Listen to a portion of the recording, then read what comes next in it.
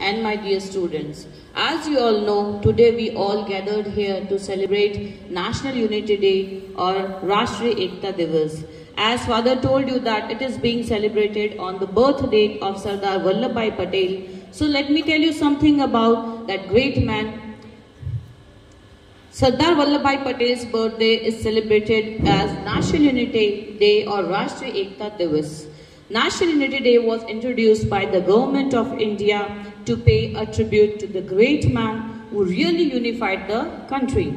Sardar Vallabhbhai Patel achieved the incredible feat of persuading almost 565 princely states, self-governing princely states that had been released from British suzerainty to accede to the Union of India.